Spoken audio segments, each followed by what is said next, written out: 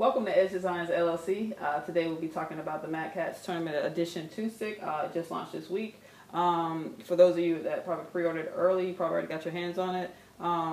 If you pre-ordered, I think after January 26th, I think the expected next launch is going to be mid-March.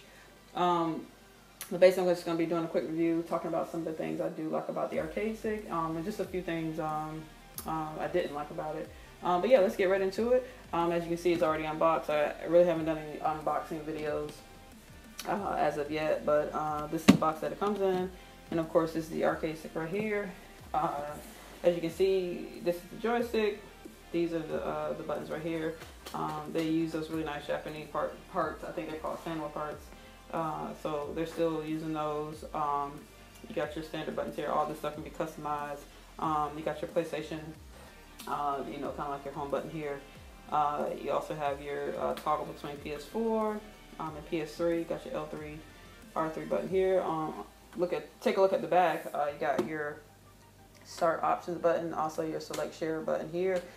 This is also the connection piece for your cable that comes included with it. Another thing I do like about it on the back, they have this new padded thing here. Before it was like all metal, and like a lot of times you go play a game, you would sit on your lap because it was metal. Obviously, it was very cold. That's one thing I did not like about the first one.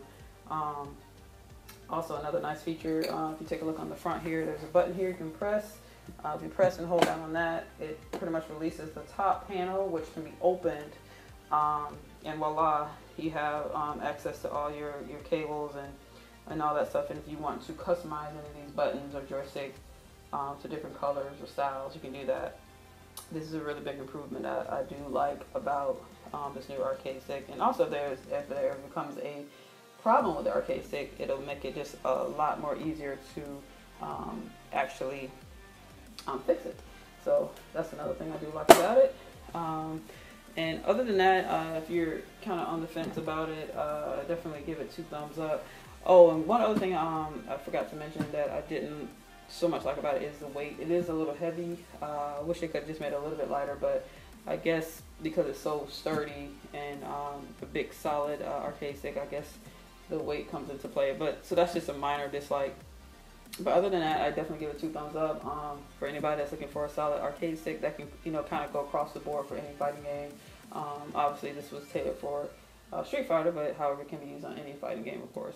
I think it retails for $229 right now. I got it directly from Madcatz, of course, but I'm pretty sure it's available at other retailers, whether it's, I guess, GameStop, Best Buy, Amazon, or eBay. But overall, definitely 2 thumbs up, and definitely recommend it. I hope this video was helpful. If you have any comments or questions, please leave them below. And y'all have a great day. All right, bye-bye.